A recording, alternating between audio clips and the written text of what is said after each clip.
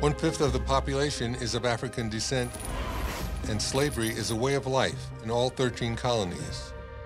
Our Black Patriots begin this story in bondage.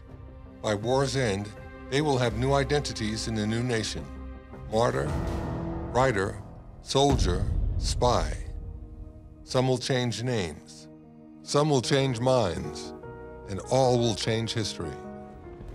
Crispus Attucks was born in the 1720s. Born of mixed race. Both his mother and father were enslaved. His father was of African descent. His mother was Native. He's born from this lineage of enslavement. And he makes a decision as a young man to shed that status. As legend goes, Crispus makes a daring escape for freedom in 1750. Prompting an ad in the Boston Gazette that offers a glimpse at how enslaved people were viewed in colonial America. Ran away from his master, William Brown. A mulatto fellow, about 27 years of age, named Crispus. 6 feet 2 inches high. Had on a light-colored bearskin coat. Blue yarn stockings. Fugitive slave ads give us a physical description of a person like Crispus Attucks.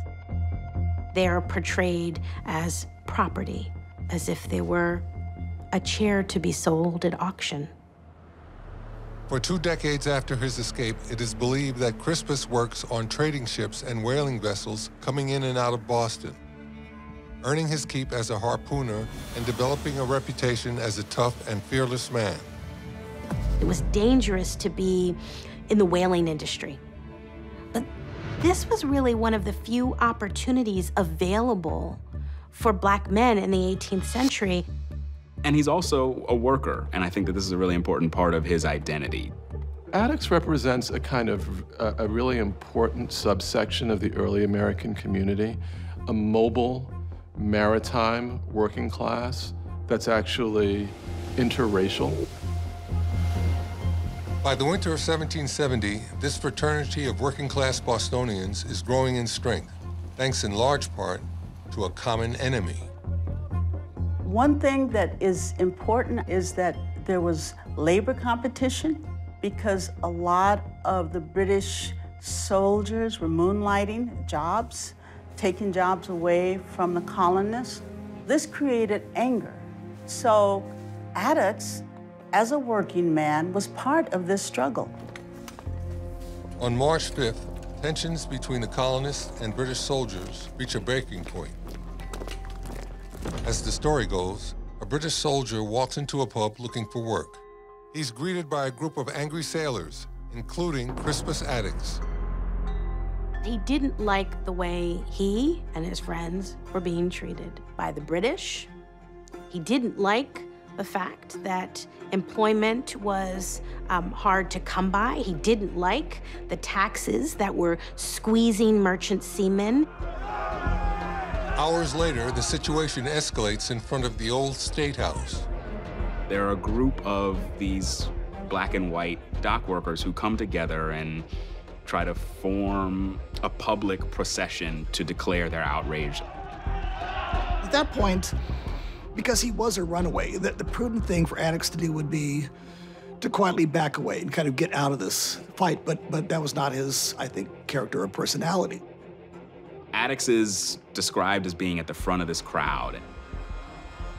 Big guy, and he's carrying a big club. And some of the British records would say that he's brandishing the club, that he's menacing the British soldiers. We know that the British soldiers were harassing them back, and so it was a back and forth. The British had guns, and the British used them. What happened, apparently, according to the newspaper accounts, is that he was hit twice. So for the first time, real blood has been shed. I mean, there have been fist fights before, knocked heads, but now there's an actual martyr. 4 others are killed that night, all of them white, in what becomes known as the Boston Massacre. The sort of local traditions of segregation were disbanded for a moment so that he and his comrades, they were buried together. were no desegregated cemeteries. That's significant. Almost immediately, colonial leaders used Attucks' death to galvanize the fight towards independence. And centuries later, it's still a battle cry against oppression. Martin Luther King Jr. writes about Crispus Attucks, calling him one of the most influential figures in African-American history.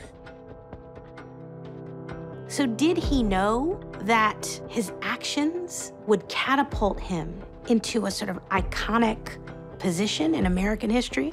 Absolutely not. But then again, most people who are catapulted to these kinds of iconic positions don't know that that's going to happen. He was in a place at a certain time and unafraid.